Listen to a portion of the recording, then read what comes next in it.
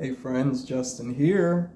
Just with a chatty video, I wanted to pop on really quickly and just say hi, see how you are, see how the weather is where you guys are. Where are you watching this from? And what is the high temperature that you have experienced so far this year? Here in North Central Texas, I gotta tell you guys, we are off to the races. We had like 93 degrees yesterday. Long story short, we've had multiple days this week of 90-degree weather. So summer season is in full effect. I've been under the AC for the last couple of days just because I'm transitioning. You know, my body is getting used to the heat, but I'm happy.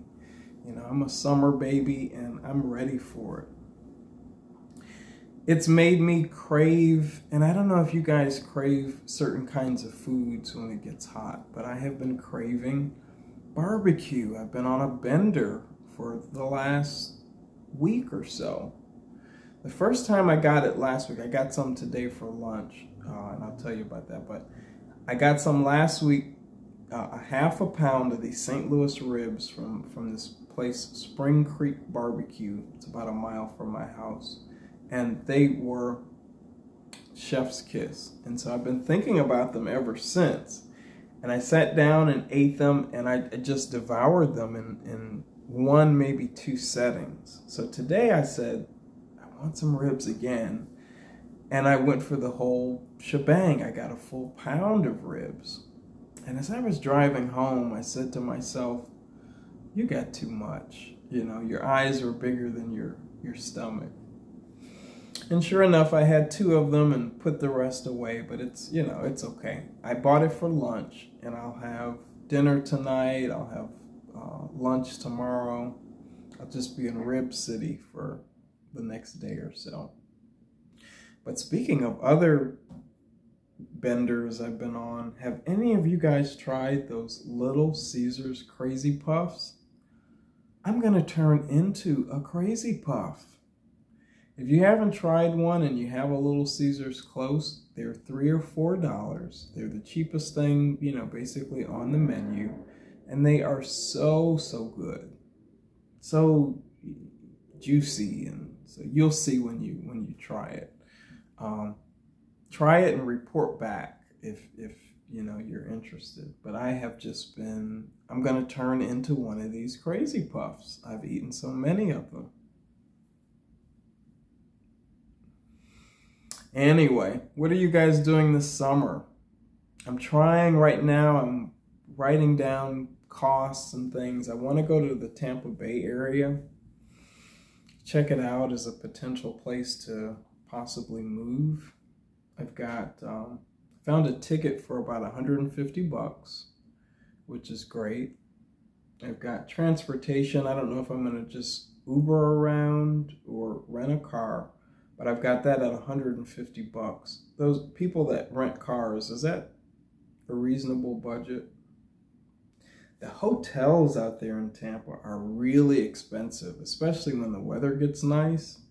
So I've got that budgeted at around $550. Ay. And then food at $160. So all in, kids, we're talking about $1,000. So it's not in the cards for me today or tomorrow, but I'm putting figures together, and you know, I'll try to figure it out at some point over the summer.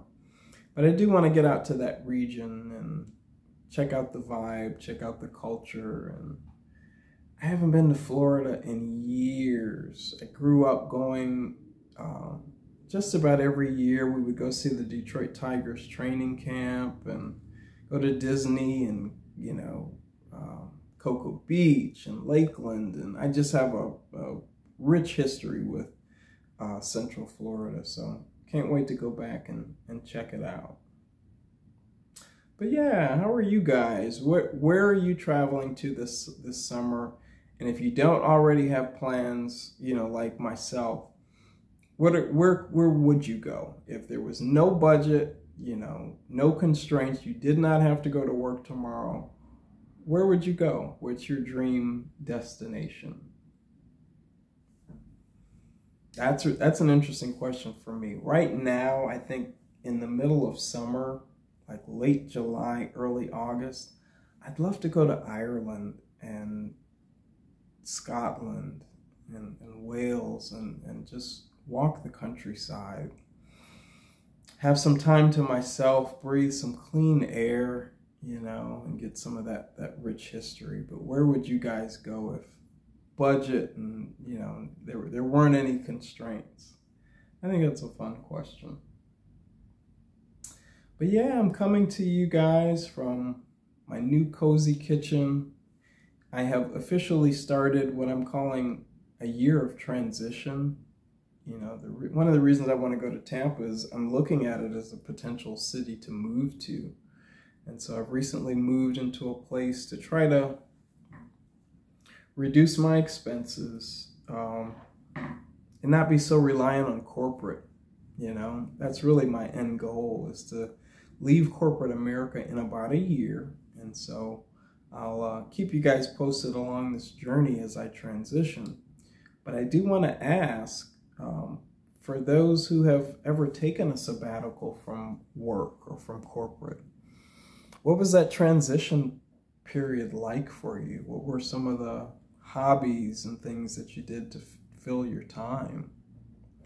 I'm under no illusion that I can, you know, retire or not work, but I just want to take a step back and take a little bit more time to be selfish and be a little bit more me focused. I think I've devoted so much time to corporate America that I don't even know what my hobbies are, if that makes sense. You know, outside of film and TV, but that's what I do after work to kind of decompress and relax. All of my hobbies, long story short, are in some kind of relation to work. And so I want to try to figure out a way to get back to me. And so I have started and I'm taking meaningful steps this year to try to transition out of such fast-paced and hardcore work. And if anybody's ever taken like extended maternity leave or, you know, walked away from the workforce, I'd love to hear about your experience. But yeah, I just wanted to jump on, say hi, you know, chat with you guys for a few minutes from the kitchen and see how you guys have been. I'm doing well. You know, the warmer it gets outside, the better my spirit is. So when you go outside and you see it's a beautiful, beautiful day, think about me. I'm frolicking, or I'm, you know, my spirits are high. So I hope you enjoyed this chatty conversation. Until our next conversation, leave this video a like if you will, a comment, and please consider subscribing if you haven't already to Movies with Justin. Until our next chat, take care. Bye-bye.